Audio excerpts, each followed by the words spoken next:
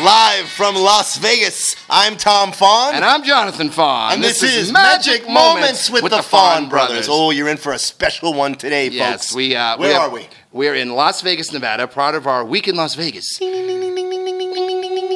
Go ahead. That's true. Who's Get our your guest? tickets in. That's Keno. Tommy loves Keno. Look, we're in Vegas with a bunch of our friends. Yes. And one of our best friends in the world, Maria, is married to this guy who is a dear friend of ours as well. He is a wonderful actor. He's an artist. He's a teacher. He's a photographer. And you're going to hear all about it. And here he is. But tell him. But we want him on the show because we're. I grew up a big Star Trek fan. I don't know if Tommy was as big a Star Trek fan as I was. But our buddy Jon Simpson, who you're about to meet, Jon Simpson, played Sarek in Star Trek V: The Final Frontier, directed by William Shatner. And here he is, Jon Simpson. Thank you, boys. I'd like to thank the Fahn brothers for having me on here, but before we proceed, I would like to ask the Fahn brothers to both set their phones to stun. Yes. So that we will not be interrupted, and the home viewers as well, please. Set it to stun, sir. Setting to stun. We need another 7 and 7. So, all right, John. John, yes. Okay, so Tommy has a question about Star Trek specifically. Why don't you ask him that question? Well, before we get into you and Star Trek V and the whole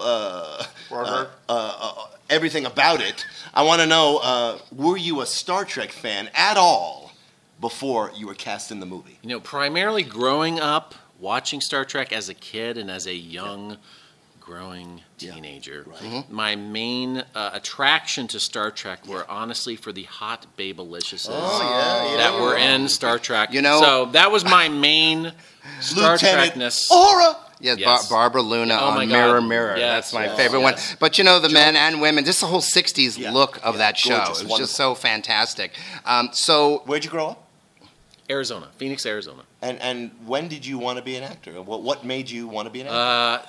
You know, early in high school, I took acting and drama. I also took it in middle school. And then by my sophomore year in high school, I was like, this is what I want to do the rest of my life. I want to pretend like I'm other people. And also, I was mainly in comedic interp. So, and I took second in the state and all that stuff. And that's an actual category? Comedic yes, interp? absolutely. And John and I have been flunking that for years. I've been doing that today. I'm doing that. So that was my future. And that led you to actually both big Arizona schools. Yeah, I went to U of A as a musical theater major for a year, and then I transferred to ASU and graduated there with a BFA in acting. Fantastic. Oh, wow, fantastic. And that led you, like so many other actors across the country, to Los Angeles, California, Hollywood. Hooray for Hollywood. And this led you to eventually audition. Now, how did the audition for the movie, how did that come about? Well, first of all, I got the agent Ray Rappa. Ray Rappa. Ray Rappa, Quick in backstory, a crazy coincidence, Ray Rappa, Jon Simpson's agent back in the day, was in the Air Force with our dad. Yes. He was a singer in the jazz band, and our dad was a drummer. That is a crazy. Served during the Korean War together. So he was your agent, and he tell found me how this went. He found me. He came and saw one of his clients in Friends and Artists Theater Ensemble. I don't remember which show, and then was like, "Is that guy represented?" And I was like, "Oh, who? What? Your agent? What?" And so that's how I got with him. Star Trek V, though. I mean, and then all of a sudden, he said, audition tomorrow at Paramount, for some Star Trek something or another. And I'm like, great. So I went there, and I don't even remember if they had us a script or anything. Right. Were you nervous going to an audition for? You knew it was Star Trek.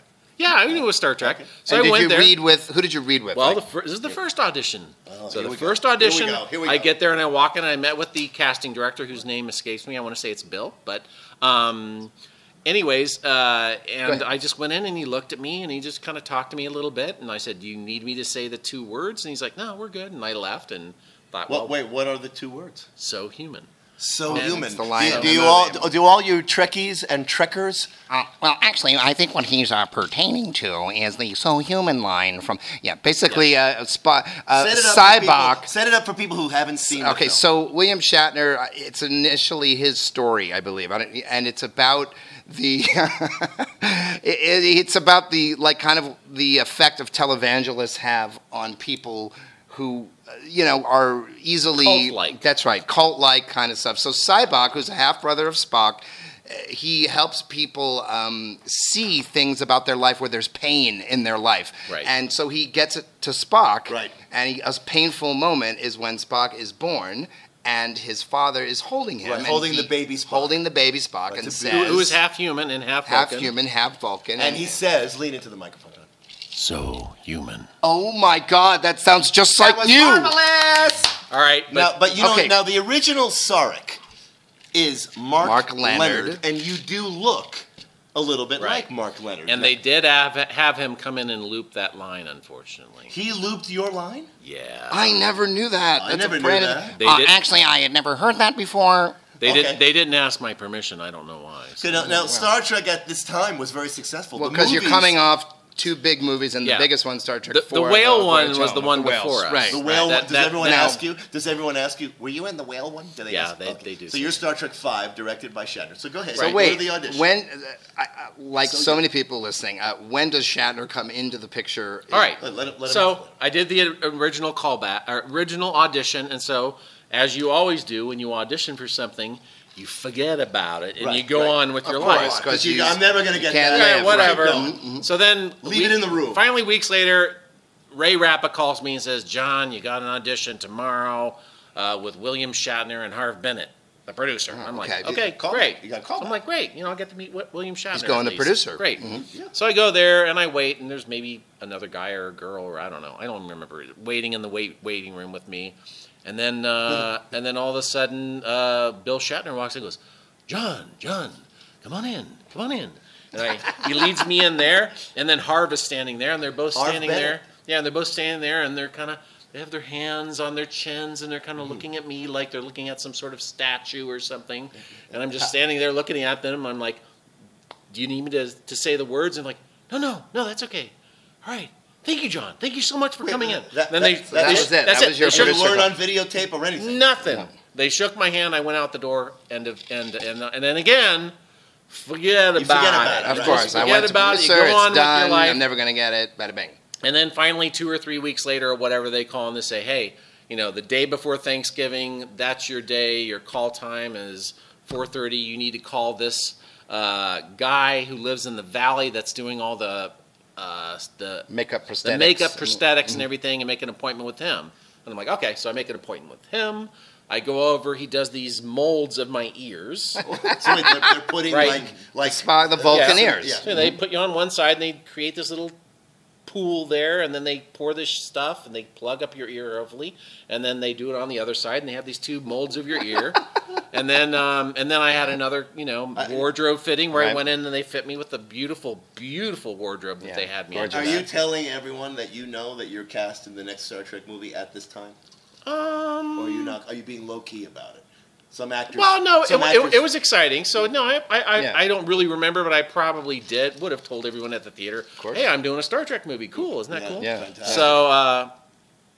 So then, basically I go, the morning of the shooting, I get there at some ridiculous time. Right. I'm right near the little water pool or whatever at Right, Paramount on the Studios. Paramount lot. Blue Sky. That's The right. Blue Sky Right. thing, and I have my own trailer, which is kind of cool. And It says Jon Simpson. yeah, and then they shave half my eyebrows off. Nice. You didn't expect that. No, Right. and then they take me to hair, and they push all my hair down, and they make it all wet, and then they basically gave me the exact same cut that you would recognize because Jim Carrey has it in Dumb and Dumber. Okay. Oh, that I know. same It's, kind of it's like bad the regulation thing. Star That's Trek, right. Star Trek, whatever. That's For whatever right. reason, It's a they- little yeah. bit of a Mo Howard as well. Yeah, so Stooges. so by putting pantyhose over my head and then taking that off and having my hair really flat, they give me that bowl haircut, G. Kirk. and then Was they that build Larry up, Fine in and the then they Star build Trek up my eyebrows going straight up, into That my whole Vulcan And you're temples. going the whole right. time. I'm just so happy to be paid. Yeah, this Keep is going. good. Yeah, This it's is good cool stuff. I'm gonna look like a freak on Thanksgiving, but all And right. you literally have 2 lines. Yes. So 2 So words. human. So human. So this is a 6:37 in the morning, Yeah, and then they put right. my ears on, they glue them all down, Right. and they look perfect. Right. And then I just fart Wait. around Now all you day. wait. Right, Now you you're wait. waiting Okay, for your- wait. when they're ready to shoot What was the and- nice thing is if you watch the movie, my sequence is at the very end of 2 or 3 interesting sequences, which is where McCoy sees Doc McCoy. He euthanizes his father. As I recall, that was about where they started at the beginning of the day, was shooting that scene, and then they shot the scene after that, or the scene right before that. Are you meeting anyone at this point? Are you just being sequestered? No. I am walking on and off the set. So I'm walking around. I go back in to see where they're at, and then if anyone that's shooting in that sequence around there is around, I'll talk to them and say hi to them. And being not the biggest Star Trek fan, correct me if I'm wrong, you're not that nervous? Are you seeing DeForest Kelley and James Doohan? Yeah. No, and I'm not nervous at all. And Shatner's directing, right? Shatner's directing. Yes. Was this the first big on-camera project that you did? Feature film, absolutely. Wow. Okay. Yeah, and so and I also got to wander on all the other sets that were there, which was some sort of desert bar set, sort of from Star Wars, that kind of set. Yeah. And then another set was the bridge. Wow. So that was kind of cool. You're wandering around the bridge. And then the set that we were on was in the observation thing or whatever, and so there was a space loop, which was a film projector, 40 feet away, projecting onto a screen. Jeez. So that wasn't green screen. That was really projecting behind us the whole time. Yeah. So. And how many? Once it was go time, how many takes did it take to do So Human? How many? Let's back it up. Everybody nice to you along the way? Everybody, you having? Oh yeah, Shatner was super nice. Everyone was super nice. It was a very stressful part because we had 2 twin babies, and they each could only be on the set for 20 minutes or something. Right, in your scene. So how many people are in your scene? I would say our scene was a lot more stressful than the scenes that had gone before, where they were like, what about this? What about that? Because you had babies. It was high pressure, and it was full of camera movement. So there was, the camera had to start here, had to go up to the baby being born, had to come all the way down, follow the baby, had to come up to me, and then Leonard steps behind me. Right, because he walks into his... Steps in behind me, and he witnesses it right over my shoulder. And so I did get to meet him, and I got to shake his gigantic hand. Nice. Yes, very nice man. And I'd say we shot for probably 1 or 2 hours. Wow. And that's it. And Jon Simpson is wrapped, everyone. That's a wrap. Thank you for having me. And what about now... You've shot it, the film's done, and then there's the premiere. Did you get to go to the premiere? Yeah, the coolest thing about the premiere was... first of all, if you look at that movie, it has a tiny cast. There's hardly anybody in it, really. And so when I got there, I realized that a good buddy of mine, George Murdoch, who had played Scanlan and Barty Miller, was also in the movie playing God. Oh, okay. So we get there. God, what a starship. Yeah, so Maria and I get there, and then there's George. We had just done Moon Children with him at Friends and Artists Theater. Crazy. So we got, hey, George, how are you? What are you doing here? And he's like, I'm in the movie. So that, considering how small a cast, that was crazy that he and I... Where was the premiere? Was it at the Chinese theater, the premiere? No. This wasn't the premiere. This was the cast and crew thing. Gotcha. On Paramount Lot? Or just... No, it was at some place on Wilshire, as I recall. So Shatner nice, everybody nice, wonderful. Everybody's nice. The film comes out. The film comes out. If I remember, it's not the biggest hit. Can I just say the most shocking part about the film was, whenever you do anything, you expect to be in this tiny little crawl at the very end. Right. And as the credits went by, because it was so small, I got my own card. Woo! So just my name went across, and I was like, oh my God. Must be pretty exciting. Yes. So I feel like I have a lot more to discuss, and we only have about a minute left to go. But should we do another one with Jon Simpson? Well, let's finish this one first. And let me just say, so what does it feel like to be a part of that Star Trek canon? It's very cool. I'm very proud that I was in something that was with the original cast. Oh, that's great. Right. That is really great. Which they call TOS. Yeah, right. The original series. Right. No, I wasn't in the original series, but the original series cast. Right. So, that's pretty cool. You weren't in Deep Dish Pie. Deep Space Nine. Right. No. So now I go to the conventions every 2 or 3 years, and I sit down, and the people that are at the conventions are just the greatest people of all. I've made a lot of lifetime Facebook buddies and friends. Because at the conventions, they know you. They come back, and I know them too. Is there one coming up, and will you be going to? Yes. There's always one coming up in August. What's the one you go to?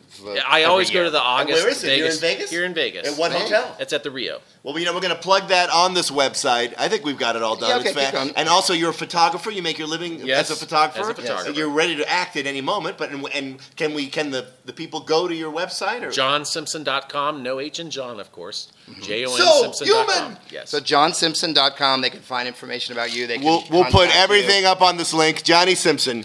John, thank you for being you so on the much. podcast. And for can I just say, yes, say it. We have time. Go ahead. I do have a pile about 1.5 feet tall of pictures of me as Sarek. Yes. Official pictures from Paramount Pictures. Yeah, I've heard of if you would like my autograph, you just shoot me an email and I'll send you a link. And they can find you at Jon Simpson. And for only $20 each plus shipping and handling, I will send you. That is Jon Simpson.